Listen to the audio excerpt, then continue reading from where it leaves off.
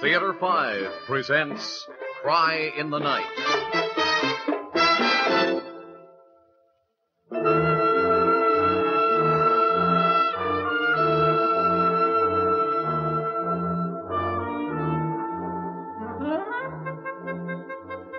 Otto, you have got to speak to the landlord.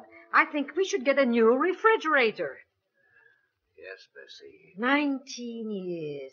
The first thing, Monday morning, yeah? It still runs good. Yeah, for how long? And it's so old-fashioned. 19 years. We are entitled to a new one. You speak to Morrison. Speak, why should I? Morrison has enough troubles. They are no trouble. They are good tenants. Too good. You tell Morrison either he gives us a new refrigerator or we move out. He won't give, and we won't move. With rent control, he can't give. And I can't move from my store. Ah, the store. You support it. It don't support you. 27 years.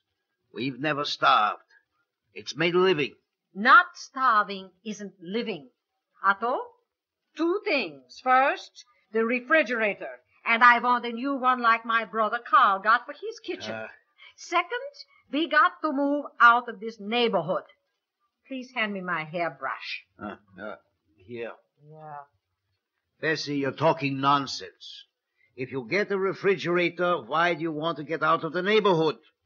And if you're moving out of the neighborhood, which you ain't, why bother Morrison because your brother Carl has a new refrigerator? Don't be smart, Alec, about my brother. Otto, let me tell you, this neighborhood, it's not fit anymore. 25 years ago, it was different. Now, I'm telling you, deterioration has set in. New people are moving in every day. New people? People are people. I don't recognize a face no more. New people. I meet them in the store, Bessie. And I tell you, the only difference between the new people and the old people is that their names sound different. All they want is to live nice, bring up their children the best they can. Children, yeah. Let them bring up their children here. But I ain't going to let Erica stay.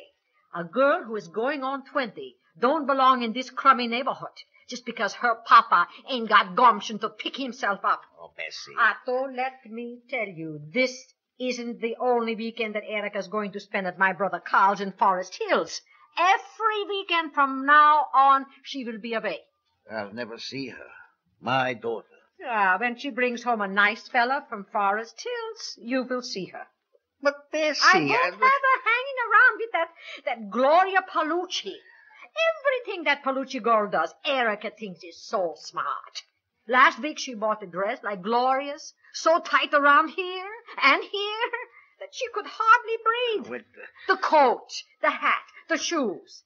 Now she wants to blonde her hair like Gloria. Otto, my daughter is not going to look like a cheap... Bessie, don't say what you don't know. Oh, the women all tell me that Gloria... the women are jealous because they all look like beer barrels with hair. Ah, she talks too free, that one. A disgrace to the neighborhood. Coming home every night with a different man. And how do you know who she comes home with? Oh, don't worry. I know. And don't think I don't know how she hangs around your store, Otto. I got a few friends, too. A lonely girl, Gloria. Lonely. As far as I am concerned, she can stay lonely. If Erica copycats her anymore, I am going to send her to my sister in Buffalo. Bessie, listen. Did you hear? Hear what?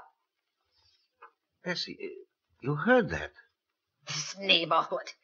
Otto, what did I tell you? Every day it gets worse. Now maybe you will believe me and get us out of here. You think it's nice for me to sit here and listen to such terrible goings-on? Bessie, shouldn't we do something about it? Why? They bring these things on themselves, the new people. Let them deal with it. I don't understand. How do you know that this hollering and shrieking comes from the new people and not from the old people? Otto, use your head. That's what I'm using. And it makes no sense. Of course it does. Explain. How do you know it's new people? There was never any trouble like this in the old days. Oh, poor girl. Bessie, she needs help. And you are going to give it to her? Otto Schrader galloping on his horse down Delwood Avenue to rescue the maiden. How can you joke? And how can you be so ridiculous? But I must do something. Sure. I tell you what to do. Mind your own business and go to bed. Oh, Bessie. Don't get involved. Oh, go on. Go have a bite in the kitchen. I don't know if I feel like it tonight. I left the chicken leg for you. All right. I'll eat. Eat and don't leave me a mess. Yes, Bessie. I forgot to wind up the clock. I'll wind up the clock. Double bolt the door. I'll double bolt the door. Yeah, put out the garbage first. I'll put out the garbage.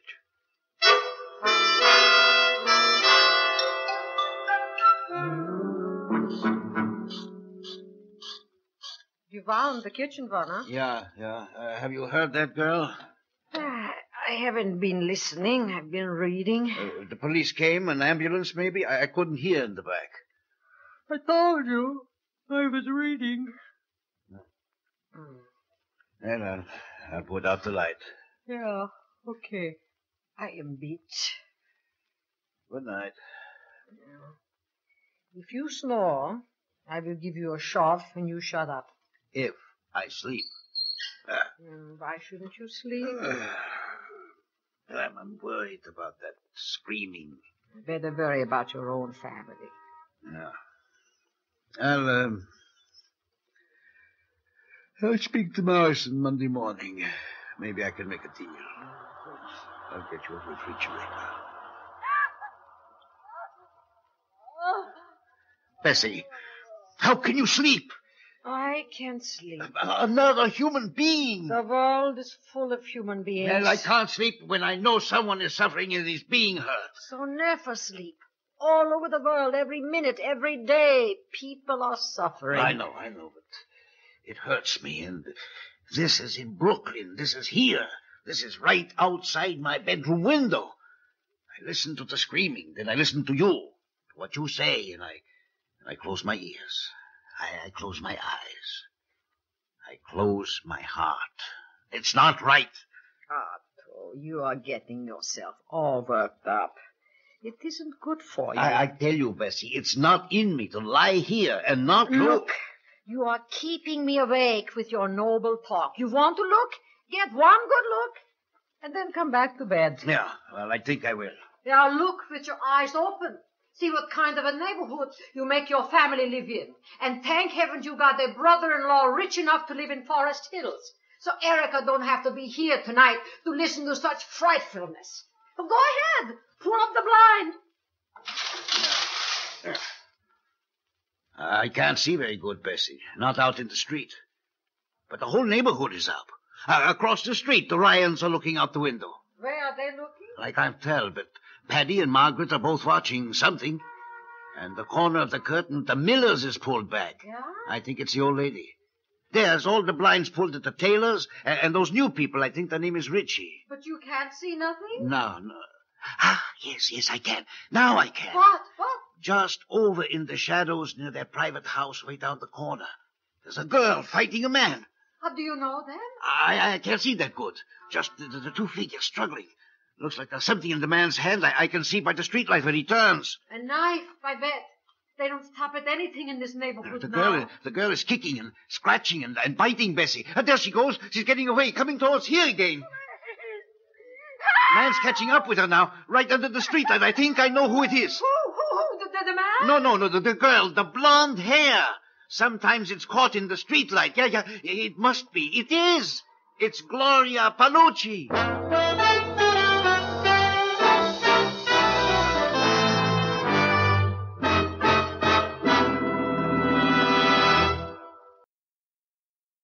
Woodrow Wilson once said, "Freedom exists only where the people take care of the government." In our democratic society, the people are the voice of the government through freedom of speech, of the press, and through freedom to assemble.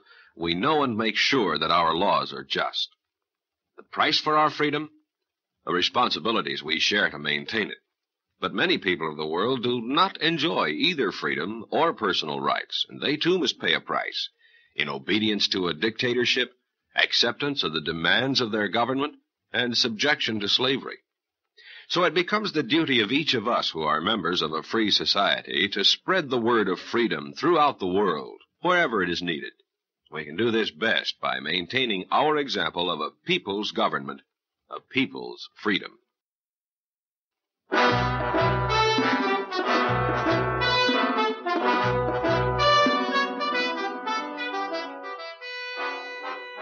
I can't see her no more. But that blonde hair, it could only be Gloria Palucci, Bessie. Otto, what are you doing? What do I look like I'm doing? I'm getting dressed. You are going up there? No, I'm getting dressed to get a drink of water in the bathroom. What do you think? Don't be ridiculous, Otto. You are looking for trouble. That man out there, who knows who he is?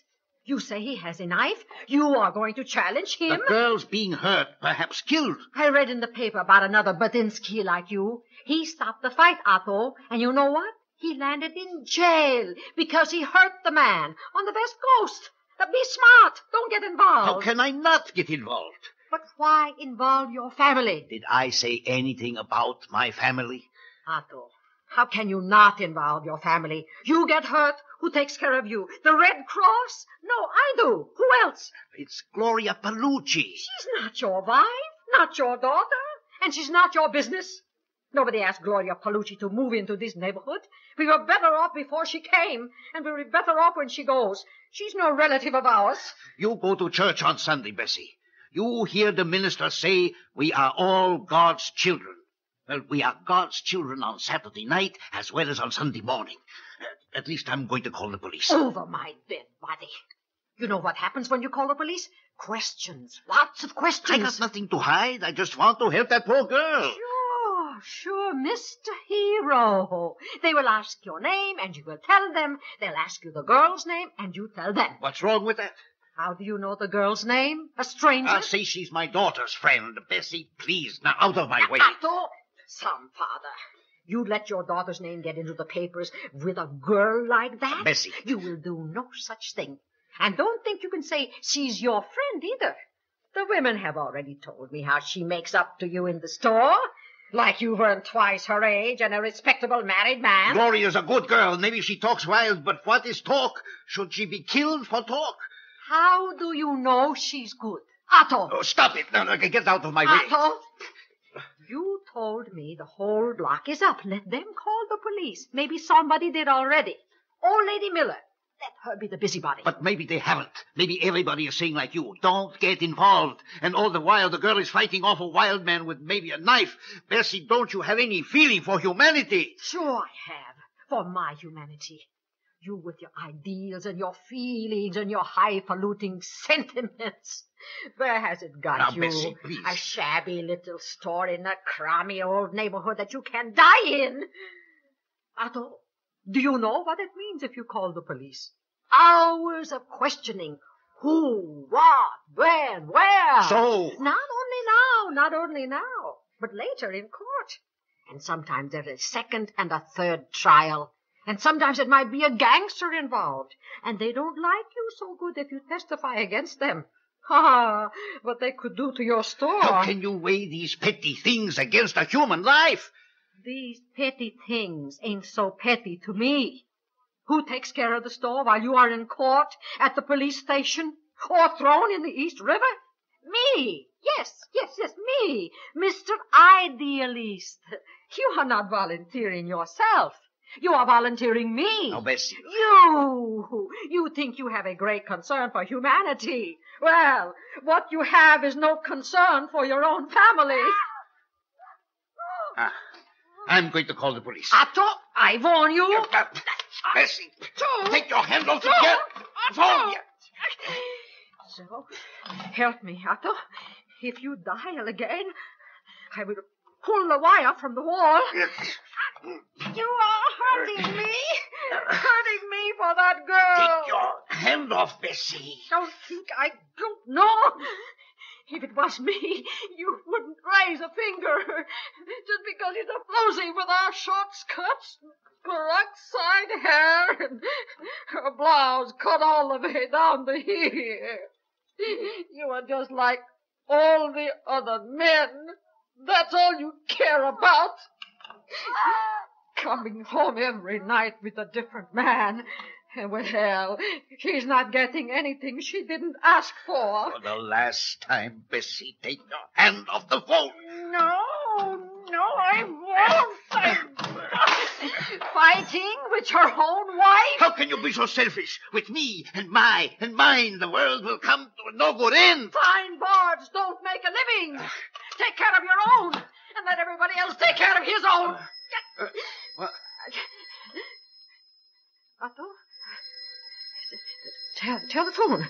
There. You've done it. Me? What are you blaming me for now? You pulled the telephone wire. You must have made a short circuit. Nobody asked you to grab the telephone.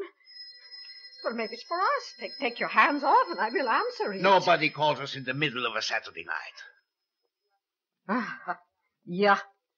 Yeah, okay, Mr. Smarty.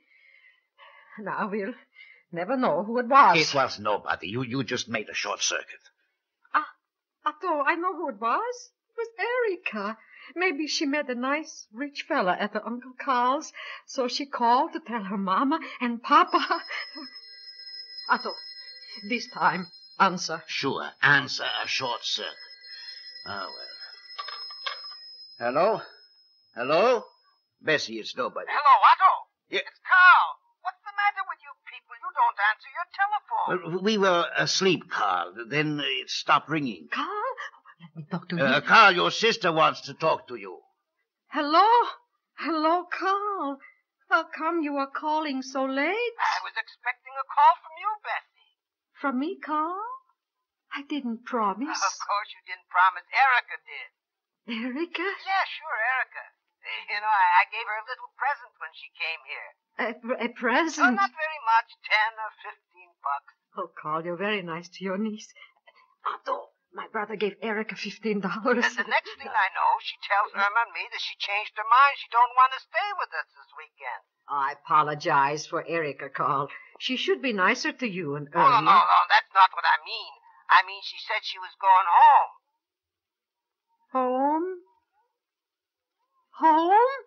When? Erica's coming home. She left about 9. I said, call here when you get home. So right away she forgets. No, Carl, no. She's not here. She didn't come in. Are you sure she said she was coming home? Straight home? Not straight home. She said she was going to an all-night beauty parlor first. Beauty parlor? How? What? Where? She was going to use my present to surprise you, Bessie. Surprise? What kind of a surprise? You don't know? Carl, I don't know anything, except Erica ain't here. Erica ain't here. Funny, she said she'd be home around midnight. She was going to this beauty parlor in Manhattan that keeps open all night. A beauty parlor on a Saturday night? Why, Carl? Why? She was going to have the color of her hair changed to blonde. Oh, my God.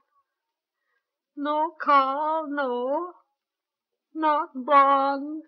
Not blonde. Oh, why not, Bessie? She's a smart girl. She knows that the really up-and-coming guys go for blonde. Hold it, Carl. There's the door. Otto, go let Erica in. Coming. Bessie, it's Gloria Palucci. She's all right. Oh, Mr. Schroeder. Mrs. Schroeder, something terrible has happened to your Erica. Something terrible. Yes. I know. Gloria. I know. The blonde hair. I saw it. I know. I saw it. I know. I know.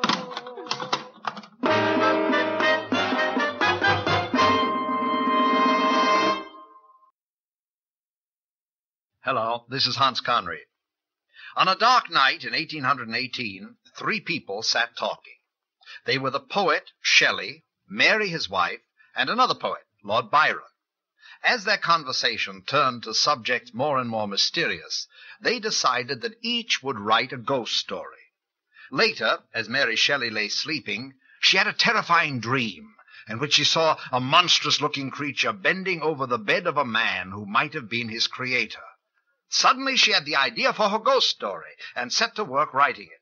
Soon she'd finished a tale about a young scientist who collected the parts of a human body from graveyards and dissecting laboratories, put them together according to his own recipe, and brought this hideous assemblage to life. Later, the young scientist was to regret that he had not turned his endeavors toward something more acceptable, for the being he had created was too hideous for polite society, and eventually turned on his creator. The young scientist was, of course, Dr. Frankenstein, and his name is now applied to creations which backfire. Purists will point out that Frankenstein is used incorrectly to refer to the monster instead of his creator, but that causes me no concern. After all, what is in a name? That which we call a rose by any other name would smell.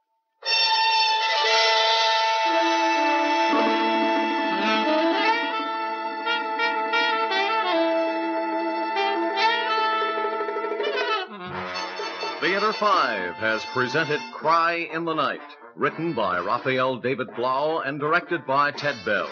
In the cast, Vicki, Vola, Louis Van Rooten, Marilyn Moore, and Ben Yaffe. Audio engineer Neil Pultz. Sound technician Ed Blaney. Script editor Jack C. Wilson. Original music by Alexander Vlastotsenko. Orchestra under the direction of Glenn Osser. Executive producer for Theater 5, Edward A. Byron. We invite your comments. Write to Theater 5, New York 23, New York. This is Fred Foy speaking.